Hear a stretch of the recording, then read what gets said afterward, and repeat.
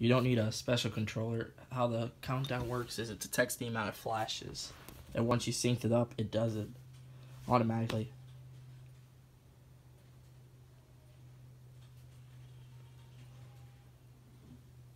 It's simple. You don't need a special controller if you're finding out how the countdown works. It works without it. It doesn't need a special controller. It just works by the amount of flashes. It counts the flashes on the first cycle with no countdown, and then once the next cycle happens, it's gonna display the numbers left the countdown, which is really useful, and why these things are not easy. What's up? So now when the countdown timer sequence happens, it's gonna have a countdown of 6, 5, 4, 3, 2, 1. And yeah, it's not hard.